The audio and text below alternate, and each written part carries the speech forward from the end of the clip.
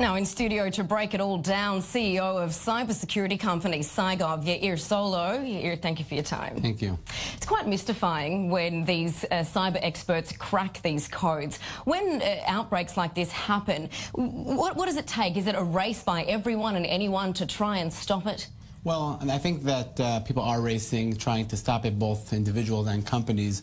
But I think the more important point is actually what's done beforehand. And, trying to track it down once it's too late is, a step too late. It's not what's going to protect you from the next attack. And I think that governments, entities, companies, and you mentioned a whole bunch of them a second ago, need to take proactive steps of looking at it with a holistic and strategic view and not just this tactical view of trying to solve problem by problem when it comes up. All right, what do we know so far about who is responsible for this attack? So it's very little we know so far. It's very early on, and in general, cyber attacks, we've seen it throughout the world. You can see it through different countries with ramifications on political outcomes and so on, where it's very hard to identify in certainty who is the actual attacker. And that's because these attackers spend a lot of time and a lot of effort to cover up their tracks. So it's only when they actually make a mistake in the code or in the language and they leave some trail, and that's when slowly you can uncover who might be behind it. But even then, often those are left on purpose,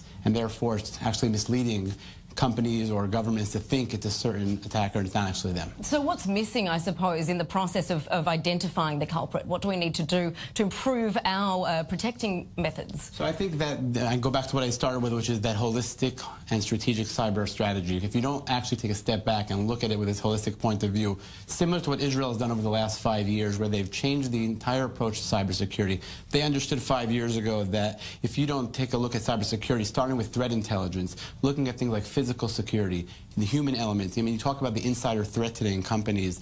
44% is the number that they talk about. That is the number of people involved in attacks on companies. So companies, governments are putting up millions and millions of dollars to try to protect themselves when somebody might walk into the office and plug something in.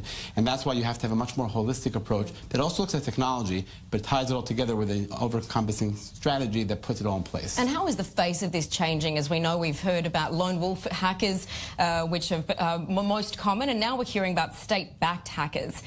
Yeah, so I think it's actually the opposite. I was actually looking. I would look at it. The state actors used to be the ones with the, really outstanding tools and capabilities. And what you see now is a trend where, lone wolves and individuals have, the equivalent of an F-16 or a fighter jet in their hands to attack other countries. And that's why we see more and more of these threats. Right. And that's why they're not going to just stop. They're actually going to get worse, and they're going to, spread to things like critical infrastructure and things like that. We already see some of that today.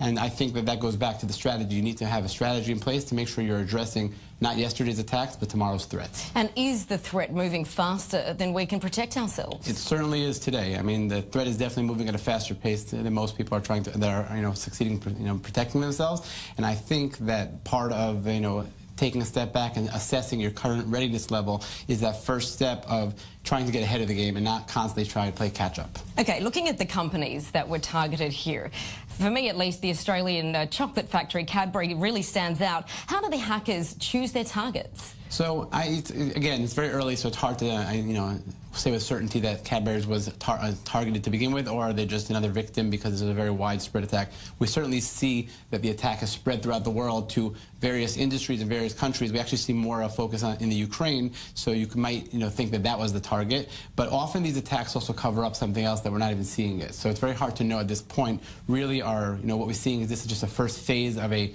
more advanced attack, or were those the actual targets? So I think just on that point of covering up something that we're not seeing yet, what do you mean by that? So again, there could be, that this is a step one. We're getting, another exploit into place, which is targeting a more critical or more, important target. That this is all part of a cover-up. And again, too early to say with certainty whether that is true or not, but there definitely is, a look at that angle as well as you move forward. Now, we look at states coming together to protect their countries from these hackers. In fact, most recently, the United States and Israel with this enormous cybersecurity partnership. How does this translate in practice? So I think that it translates in practice to the fact that the only way to combat the cyber threat is with a global cooperation.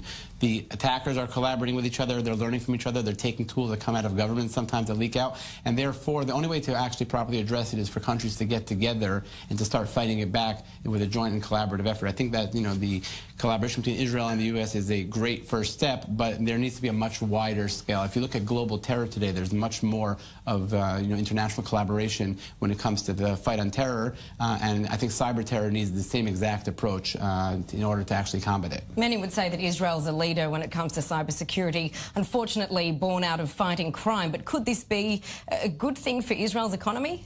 So again, it's the bittersweet outcome of attacks like these that Israel certainly has the talent and innovation here, which can definitely help the rest of the world. So I think that's the good side. The downside is that it's coming at the expense of attacks around the world, and that's something that companies like ours are trying to bring that knowledge and experience built up here in Israel, so that others can actually enjoy and have their starting point 5 years ahead and not start with the pain points that we had early on. Yeah, Yair Solow, thank you so much for that insight here on Debrief.